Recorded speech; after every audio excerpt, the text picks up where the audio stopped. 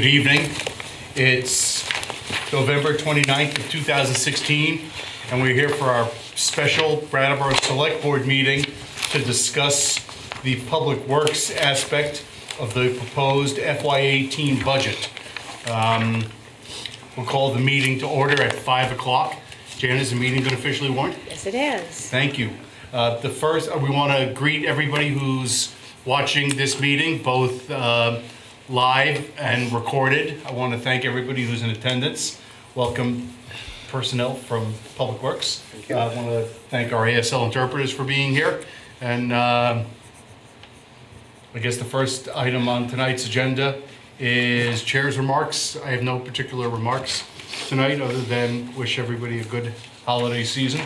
Town manager's comments? The same, thank you. Select board comments, committee reports, anything? Ditto. It was a vacation week. Yeah. Yep.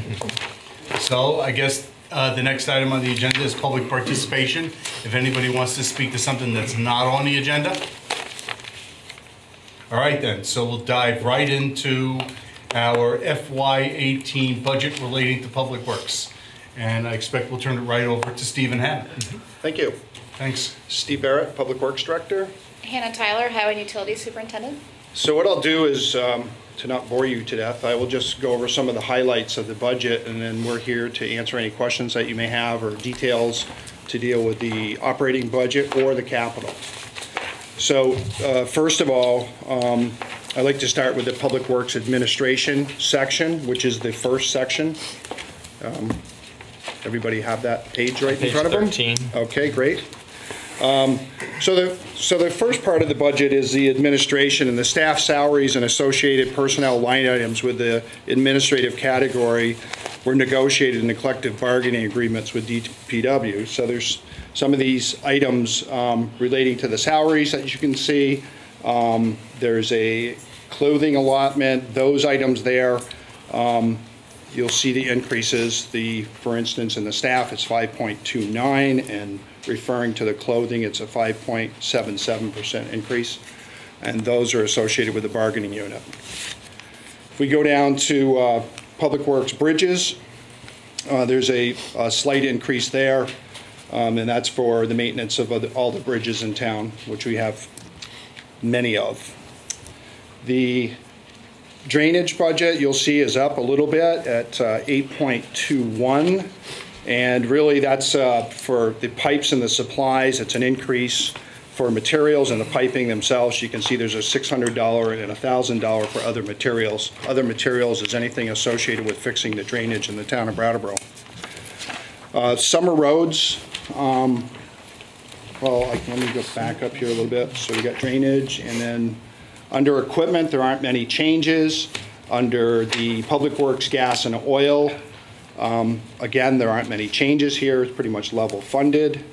When you get into the summer roads, you'll see that we've requested some additional money for gravel of $1,500. That line item is a $31,500. Guardrail, we're hoping and requesting to reintroduce this line item into the budget. It has been taken out of the budget over the years. As far back as 2001, it was funded at $8,000, and then around 2008, it was removed completely from the budget, and there's a need to replace several sections of guardrail in town this year. The next item would be sidewalk repairs. We've asked for a pretty good increase in that, from $10,000 to $25,000. That's to make repairs around town on the sidewalks. There's over 30 miles of sidewalks, and this is to repair small sections outside of contracts. This is pretty much done by Public Works personnel in the various sections of town that need spot replacement. Moving down into the Public Works streets, the retaining walls. You've heard a lot about retaining walls the last few years. This is for repair of smaller retaining walls around town. There's a variation of concrete, stone that need various repairs each year. So we've asked for $1,000 more from that. Traffic safety, as you're aware, and the board has supported traffic safety recommendations. We've asked for an increase from 5,000 to 10,000 in our line item here. And that's for the various devices or reconstruction, small reconstructions of crosswalks and various tools that we've talked about in other meetings. The tree care expense, this continues. We have a lot of trees in town that we've had to remove, and they're very expensive. Some trees can cost up to $1,800 or over $2,000 per tree to take down. So we've asked for an increase in that line item from $10,000 to $12,000.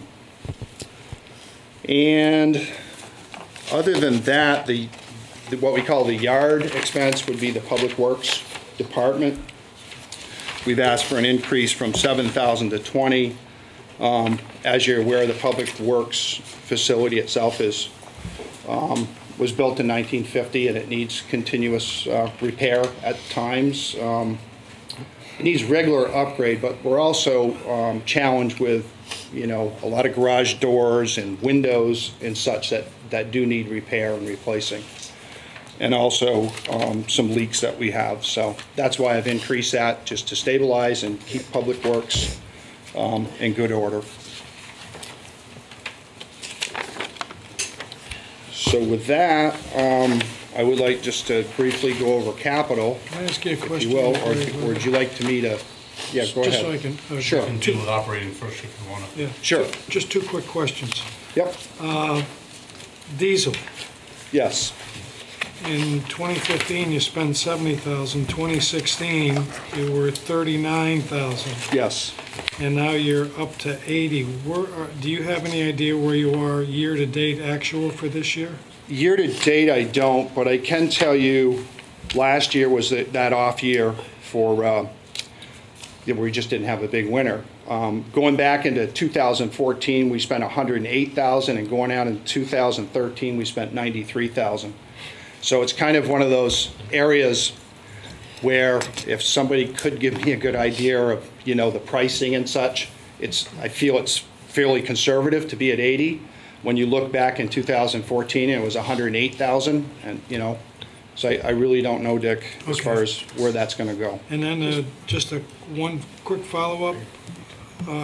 Gasoline you have at $8,000, and then in yard expense you have another fuel expense for $11,200. Why wouldn't the fuel expense all be lumped into one? Well, the yard expense is a different. That is for fuel oil.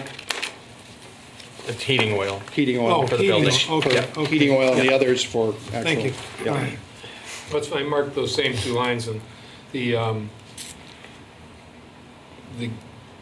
did I was looking at gasoline. So I can't remember why I had that one, but I did, with diesel, are the new machine, we bought a new dump truck, Yep. a couple other machines, we're regularly buying new equipment. And We the try. new diesels don't have to just idle for hours and hours and hours. No, but they do have a certain. At times, you do have to put them in a high idle. They're preset, and they'll go Yeah, into a high yeah. idle to burn When the it's working, particulates yeah. out of the exhaust system. Right. So they do operate a little bit different than the older diesels, but it's not really. You don't have to idle them all the time, but it doesn't do them any good to start and stop them Right. all the time either. But. Yeah, well, not all the time. Yeah, I was just wondering, Yeah. because the price per gallon fluctuates, I'm pretty sure it'd be hard to track the savings from not idling, but Yeah. maybe if the Energy Committee's got nothing else to do, put that in the spreadsheet for us too. Great, thanks. Well, if there's any other questions about the operating budget, we can take them now, or we can take them later, whichever you prefer. But why don't you go on to capital now, unless somebody's got another question right this second. Okay. Capital, I'll start with street paving. We had a pretty good internal discussion about paving. I had originally proposed a 300,000 plus a budget, but through discussions, we've reduced that to 250. And I think one of the reasons that we feel that we can justify that is we just did receive $200,000 from the state to help us with our roads because of the I-91 project. So I guess you'd call it a little offset year where maybe we should take advantage of that savings this year. And I will be back to you next year, I guarantee, for 300 plus. But I think it's appropriate this time, based on some of the current funding that we've received, to look at some of the other more important items in the budget than the paving. So that's why that's reduced. William Street intersection, this goes back quite some time. I'm bringing it up so that the subject doesn't go away. This subject's been with us for quite some time. It goes back to 2002. There was actually an article that went before the town meeting that was $270,000 to make improvements to that intersection. And this is at Western Avenue by the country store. And what happened as we got into that project back in 2002, the Department of Public Works, town manager, and the select board decided that we would recommend that town meeting pass over that article that year so that we could do further research, because as we originally did a design on the number, we got more information, and we felt it was important to not pass that article at that time and to revisit it. Since that time, we haven't really revisited that or funded any money towards looking at the intersection. And we can continue to hear about safety concerns at that intersection. So what this money is the $35,000 is to allow us to take a look at that. And there may be some legal issues we need to look at. There may be some design issues. It's really up to the board where you want to go with this. I just don't want to see this intersection go off the radar. I think it's very important. There are incidences and accidents at that location, so that's why the money's there. When he's done, I'll call you. I'm sorry? When he's done going through. There's one question about that. Okay, so then, do you want me to continue through? Or? Yeah, go through okay. the rest of the capital, and then we'll go So through that's, all of Sure. To simplify it, a very complicated situation, very complicated. That's what we're looking at, is to revisit the intersection. There's all kinds of issues there, and there's been a lot of work that's done, and the town has spent some pretty good amount of money to do a lot of research in that area and a preliminary design. So with that, I'd like to move on to the one-ton dump. That's 115. That's not what you would traditionally think of as a regular one-ton dump truck. It's a little bit bigger. It's actually like 1.5 tons. The GVW for a regular standard one-ton truck would be about 13,000 pounds. This would be capable of a little bit more, to 19,000. And what this truck would be used for is it's basically a small dump body that's used for construction in the summer seasons, and in the wintertime it's used to keep the secondary, not the secondary, but the gravel roads open in the country before the graders do their final pass. So it's an important piece of equipment. It's a heavy-duty pickup truck, or one-ton truck is what it is, with a plow. Where is that on our little, am I That's missing in it? your equipment capital fund. It's in the, So if you go past those two and Oh. past the next page. Oh, it's a yellow thing. Oh, okay, Yeah. pink thing. Okay, sorry. There Sorry, you go. sorry. thank you. Got it. So then the existing truck is a 2003 truck, Now, and it's currently out of service. We've taken that truck offline. We don't feel we should expend any more money on it. It's 14 years old. Steering column, the brakes, the body, it can't be inspected. I basically just took it off the road, and we'll await a decision on whether we decide to replace this or not, and what we do with that truck. So, and we've really given it all the life we can. We actually took the metal back body, and we had to cut that off and put wooden stake bodies on it. So it really has given us a true full life. The sweeper, again, this is a 2005. The sweeper is pretty active throughout the year, except of the winter months. So it starts first thing in the spring, and it is out pretty much all summer long, all the way in through the fall. It does the downtown area twice a week, and all the parking lots, the town-owned parking lots. It's important as far as picking up all the fines and the silts so they don't go into the stormwater system. It's also, at some point, we'll receive some credits for having a sweeper in a municipality of our size because of water quality issues. The existing sweeper, we've had some problems with it. We went into the records and looked, and I met with the maintenance supervisor. $15,000 to $20,000 just in the last few years we have put into that sweeper to keep it going.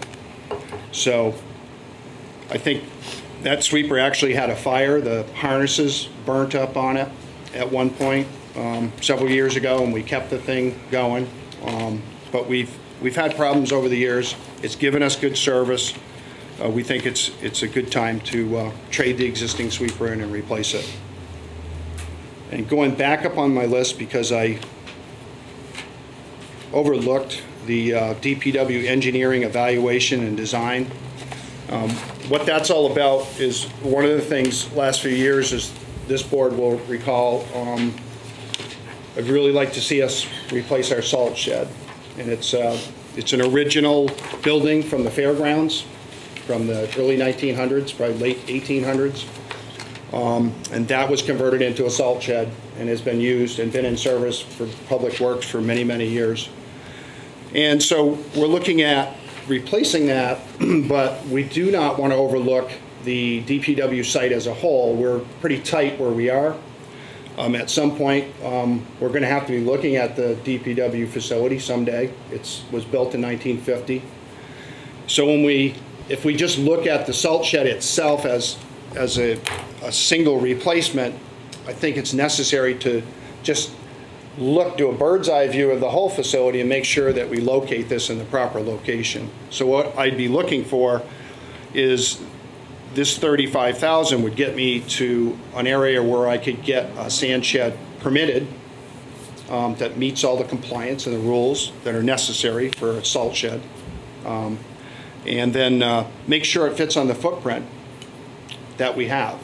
Or one of the considerations may be to put it in our existing pit. So I don't know. So we're cramped for space, and I think just looking at replacing the salt shed by itself doesn't make a lot of sense, that we should just incorporate this and to call it a review of the existing site along with replacement of, I keep saying it's sand, but the salt shed. But it may incorporate, this may dovetail into sand also. You know, there could be an advantage to having a shed that has dry sand and such also, or other ice melting products that are available that aren't as corrosive to put in this site. So that's what that's all about. Anything else you want to relate about capital before we start asking questions? No, Hannah, do you have any comments? I think we're all set. Peter? Yeah, thank you. I'd like to just amplify two of those items. The one that Steve just spoke to regarding the engineering evaluation and design work for the DPW site, I think it's very important for all the reasons that Steve described related to the urgency of replacing the salt shed.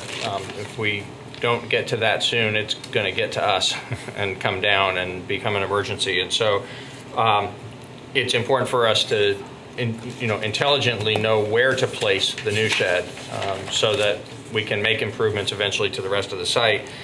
I want to stress that by doing this planning now, we position ourselves to be able to take the quicker action that we need to take regarding the salt shed. You see two other items that are identified as being out-year forecasted items of some significance, a couple of $100,000 for the maintenance building in 2020 and a $2 million placeholder for 2021. And I want to stress that those are just placeholders. Those are See Kate's face. those are, it's an indication of the priority ranking for the salt shed and then the maintenance building and then the overall site. But as Steve has said a couple of times tonight, the overall site is old. It's not in great shape. There's work to be done there. And so we need to get in a position where we have a plan, and then we can go about working through at whatever pace we find acceptable in terms of the financial commitment and the other priorities of the town. We'll fit it in to the right year when it's time to do the work. But we need to plan for the work now because the salt shed is becoming so urgent. In a similar fashion, but a bit different in terms of an overall program, I wanted to speak to the $35,000 for the William Street design work. For that one, I had it here just a minute ago. Sorry. You see that there's 5 separate intersections identified in the plan. And for each of the next 5 years, we're proposing some planning money to do some design work around those intersections.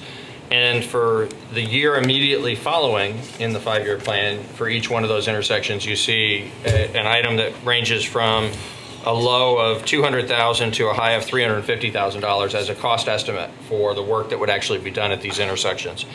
I want to stress again here that those larger numbers are placeholders. What will happen by, first of all, the fact that this section of the capital plan has even been created is responsive to the board's desire to see greater investment in traffic safety. We think that's a good thing. Staff certainly heartily recommends that we do create this program. And we think that the smart way to do the program is to have this, we've got 5 intersections where we've had a history of concerns and accidents that were a need to address both for traffic safety, more broadly defined, and especially for pedestrian safety in the community. And by doing it in a way where we commit ourselves to relatively small expenditures for the planning work, we get a few different projects lined up and ready to be funded by grants. So we may or may not be ready next year to do a William Street project. We may or may not be ready the year after that to do a Green and High project. In terms of town funding of this magnitude. But we will be ready in terms of the technical work that needs to be done in order to qualify us to receive other people's money to help us build these projects. So if we get a few of them lined up, then when we go for grants to fund, we may fund an individual project, we may fund a program, depending on the grant program.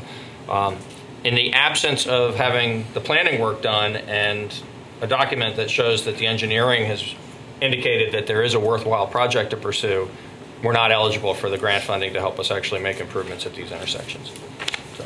I'll also just jump in and note that at the Traffic Safety Committee, the risks, dangers at the Williams Street intersection have been discussed at more than one meeting recently, and Traffic Safety Committee considered or inquired whether they should take some action to highlight their view of the importance, our view of the importance of doing this engineering work, and we concluded that there wasn't any need for us to vote to endorse this because it's already in the proposed budget.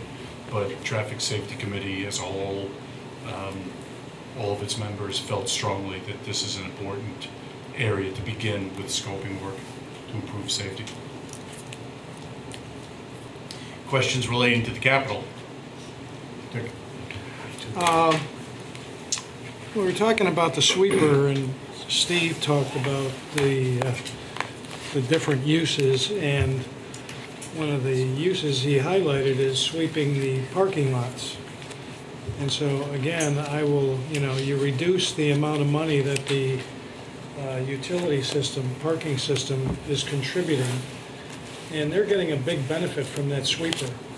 And I definitely think that they should be making a much larger contribution. I mean, you hit that utility fund, I believe, quite hard, and yet the parking system is getting a benefit here, and I think we should look at really increasing the revenue to offset the cost here for the sweeper if we're going to make a purchase for the sweeper. If they're going to use it, they should be paying for it. We can make that part of our overall look at the parking transfer and parking revenues. And that's still in the works. And that's still in the works, yeah. Any other questions about the capital budget? Yeah, just wanted to look at Dave? the upgrading the whole facility. I know all of you have seen the matrix study that was probably 12 or more years ago now, and I haven't looked at it in a couple of years, but it's not going to give you the engineering information and the footprint and all of that, but it had a pretty good concept for how that facility should be operating, and I just wonder if there's any intention to use that as a guideline or refer back to that. You know, I hadn't really thought of that, but it's a good suggestion. I mean, what we would normally do is meet with a consultant and provide all the information that we have, you know, on file. The matrix is one of them. So yeah, we would definitely that's a good recommendation. Yeah. The other question,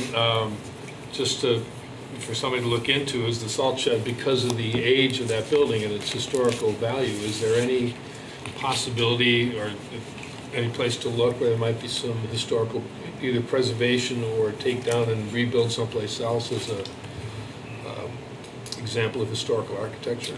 Yeah, I haven't. It's a great building, aside from the fact that it stood there for a long time. I did some research years ago. We did have some other buildings in the area, and I went to the Historical Society, and we went to the state, and they were so far gone that they weren't interested. I did an evaluation on this building probably 15 years ago, and it was in pretty sad shape. So I don't know. It's a good question. That could be brought into this as a question to look into that. Yeah. And what can be done sometimes with situations like this where there's a historical structure or a potentially historically significant structure that is in such an advanced state of disrepair is at least some documentation of the building and some of the history of the building before it's demolished. And I'm not aware of the condition at all. Yeah. Great, thank you. Any other questions from anybody on the board or anybody who's in attendance about the Public Works capital? Can I ask a question? One second. Kate? Is it possible to get a list of the sidewalk repair schedule, like on an ongoing basis? I always get asked by people about sidewalks, and I don't know what to tell them. Well, one thing you can tell them that is with the amount of money. Seriously, tell them that. when we contract sidewalks out, they cost $100 a foot. Yeah.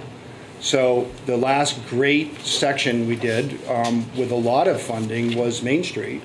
Prior to that, an example would be from Bird Street, not even to Maple Street on Canal. That's a year's worth of progress. To answer your detailed question, we're doing a survey right now. Our engineering tech is actually out, and he's walking and he's riding his bike, and we're going to hit every single sidewalk in town. And we're kind of mirrored the old rating system, but added some new criteria. And we'll be able to give you a list. The list is just mind-boggling, because a lot of what we deal with is just taking care of small sections. Like in, what I asked you for in the operating budget, we'll just take care of small repairs. And a lot of them are going to be based on this survey. So I hope once the survey is completed, we'll categorize everything and make a list. And then we'll work off the list from the worst, at the top, and work it down.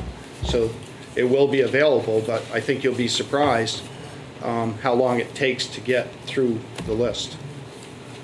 And so one of the things that kind of skews the list is if we're working in an area and we have the construction equipment and everything in there, we can tackle that a little bit more efficiently, while we're right there.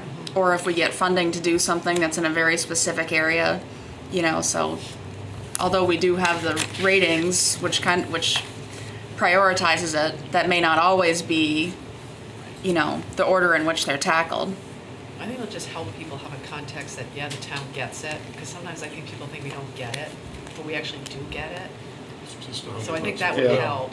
Yeah, and to reinforce that, it's still only $75,000, so it's still only going to go so far. But the purpose of increasing funding this year is it's not that the purpose of it is to indicate that we get it, but I think that's evidence of the fact that we all understand that that's a really urgent need of the community, and that it's both, sidewalks in almost all parts of town in some pretty severe condition of disrepair, and the emphasis that we have as a community on walking. And so the two of those things just don't match up well, and we want to commit more resources to getting the sidewalks in better shape. For the reasons that we've been discussing here tonight, we thought that it was better, given that we can't put as much money as we'd like to into both parts of the sidewalk budget, it was better to put the increase for this year that we're proposing into the operating side, because we can do the spot repairs by doing $25,000 instead of $10,000 worth of the spot repairs.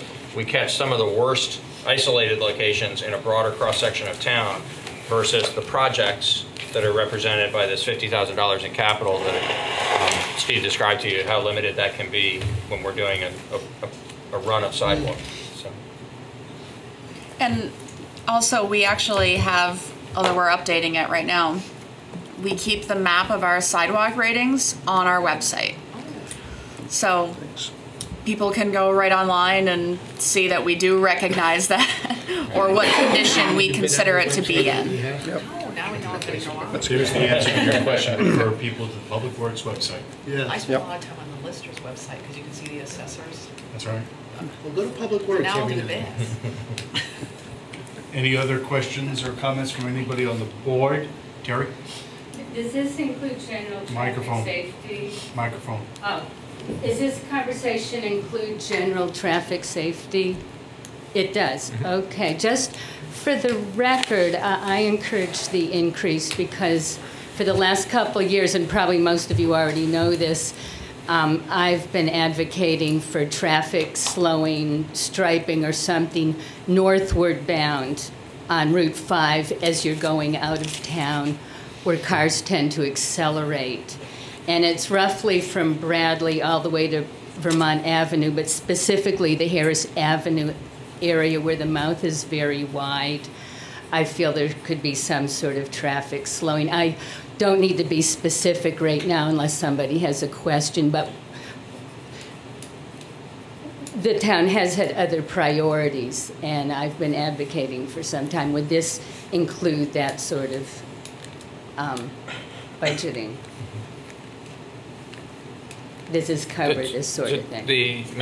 The traffic safety. The $10,000 line item, the general traffic safety line item within the Public Works operating budget is the place where something like that would be addressed, and that's why we're recommending that that be increased from 5 to 10. Again, in response to the overall interest of the Select Board, the Traffic Safety Committee, and staff to increase the town's commitment, funding commitment to a variety of different traffic safety issues.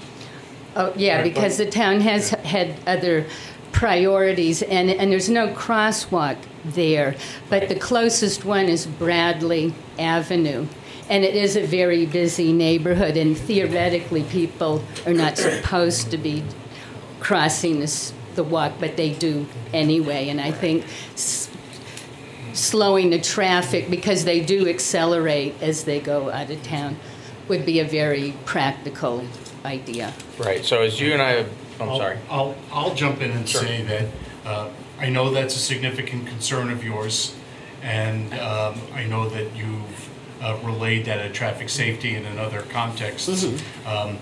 The board can't promise at this time that any specific amount of the money that gets voted on at town meeting for various traffic safety projects will definitely get allocated to the Putney Road area running north from town, as you've been requesting. There's a lot of priorities, and as we've talked about in traffic safety many times, solutions in that area are really very, very difficult to find and engineer, and a part of that road actually becomes state highway rather than town highway. So we've heard your concerns. I just don't want you to go away from this meeting expecting that there's a promise that money is going to go to that specific issue that you've been raising. No, concerns absolutely about. not. I just wanted to clarify that this funding could possibly involve this specific issue that I have. And I am aware that the border is just past Vermont Avenue. And the thing I'm talking about is within the boundary of the town. I'm well aware of that, David. Thank you. Thank you. John? Apologize for being late. This work thing, it just gets in the way. And I don't know if this has been brought up or not, but have we allocated any money for cleaning up the crosswalks during the wintertime, or, you know, after the plows have come through? And That we are going to, as part of the winter maintenance effort after snowstorms this year, we're going to take on the responsibility of opening up those connections between sidewalks and crosswalks in the downtown area. That's something we looked at a few different ways to see how it might be done better. Frankly, we were hoping that there might be a greater level of partnership, but it didn't look like that was going to be viable. I turned to Steve and said, well, can we just take it back and take it on? And he said, yes, we'll find a way. So that's what we're going to do. What we don't have is an explicit allocation to that. Like everything else with, you know, our winter budget, so much of it is hard to predict because, you know, how many storms are we going to get, and how long is the winter going to last, and is it going to be more ice or more snow? And so what we're going to do is track very carefully as a component of the overall winter maintenance effort what that additional burden looks like, and we'll be able to report to you next year specifically on, as a proportion of the overall work that was required for this coming winter, what that piece looked like, and we'll propose funding specifically for that. roughly how many crosswalks are there that come into play? About 15 or 20? Yeah, I think it's right around that number. Because when you take, we're talking basically here from where Right. Subway is, Right. all the way down Main Street, so So it's just in the Main Street area? that's right. So it's none of the off streets, or? No. So what happens with the off streets? I mean, Well, it's pretty difficult. I mean, oh, I know it, but some I areas- remember 2 years ago they were. right. it What was we do is with soft. some areas, we'll go out with a loader Right. and we'll clean up those areas. Some areas get picked up or get cleaned out when we pick up snow. For instance, near Union Hill. Right. Some of the crosswalk people actually help out and they actually help shovel. Right. But it's difficult because we only have so many people and you're out in your routes, and then really they have to be done after. You could have somebody literally there the whole time, just keep shoveling as the plow goes by. So what we try to focus on once the storm's completed, then to clean those areas out.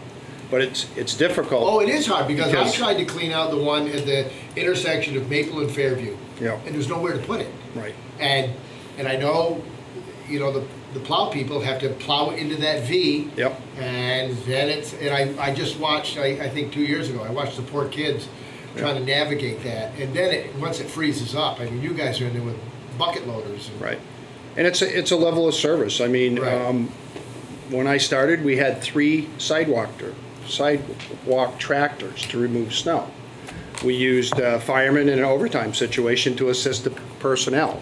And we had 3 other people at Public Works, and they used to hand shovel, you know, like the Main Street Bridge and all these other areas. But over time, you know, we've reduced that, and we're lean and mean. So with that, you know, comes a reduced level of service. And so, you know, we're trying to bring it back. We know that there's a high level of population in the downtown area, you know, with needs. So I think the downtown is the most important area. yeah, and I agree. And then we have some of these areas that, again, where the crosswalks are and such, where they cross kids. So we're working on a plan.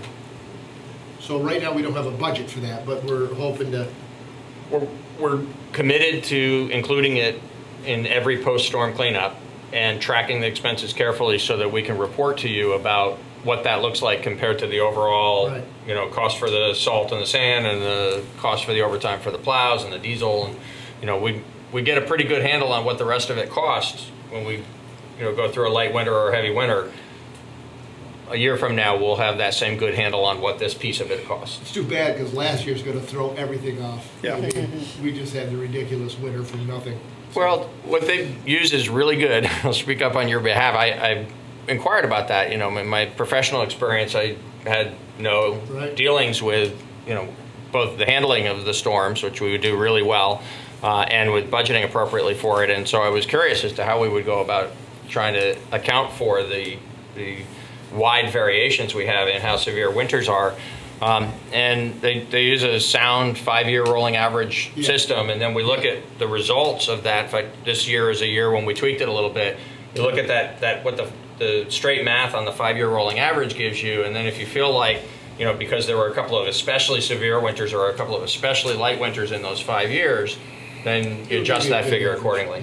So it's a really sound average number, but we're always going to have a winter that isn't average, and so we can't really guarantee where we're going to land. Right. Before the issue of cleaning out the sidewalks arose here in public for the first time, there were some discussions that we were having with administration about how that issue was going to be handled. And I'm glad to hear that a plan has been developed, because we hadn't had a chance to get back to that, that the crosswalks in the downtown area will be shoveled. But it should be clear that there's probably hundreds throughout town of areas where crosswalks intersect with roads, and we're only probably going to be having Public Works personnel shoveling 15 or 20 of those running along Main Street. And as somebody who walks throughout the winter in town, it is clear that there's many areas in town where even with the sidewalk plow going through, only one sidewalk plow I know, not 3, where the sidewalks often become impassable. It happens because people plow their snow from their driveways into the sidewalks after the sidewalk plow has gone past. It happens because the crosswalk areas aren't necessarily on the snowplow routes, the sidewalk snowplow routes. And so we're doing our best to keep the sidewalks open and to shovel some of those crosswalk areas to the extent that we're able to come up with money to do that. But as part of our cost savings inquiries over the last years, we actually considered whether we should discontinue sidewalk plowing altogether. So we've maintained a commitment to doing winter sidewalk plowing, but it's really only limited measures that we're taking at this point. Because I know Martha loves it. Yeah. Can I just clarify one thing too? That I don't want people to watching to think that the town clears the sidewalks in downtown. The downtown people, we are responsible for doing the sidewalks. So the only thing the town is going to do is the crosswalks. I just want to make sure people understand that the town is not doing the sidewalks.